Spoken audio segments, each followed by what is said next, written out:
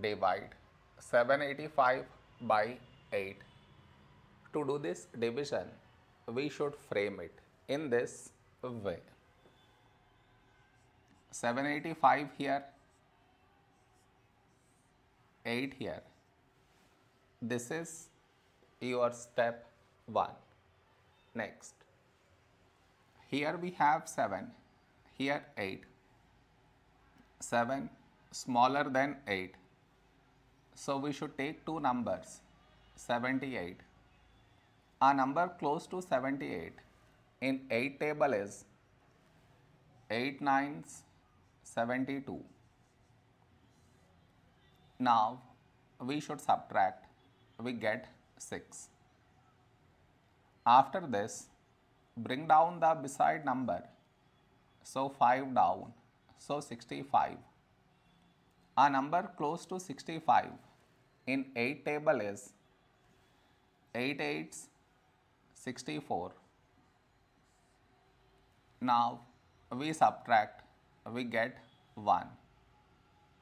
After this, no more numbers to bring it down. So what we do is, we put dot, take 0. So 10. A number close to 10 in 8 table is 8 ones 8. Now we subtract, we get 2. After this, we already have the decimal, so directly take 0, so 20. A number close to 20 in 8 table is 8 twos 16. Now we subtract, we get 4. After this, we already have the decimal, so directly take 0, so 40. When do we get 40? In 8 table, 8 fives 40. Now we subtract, we get 0.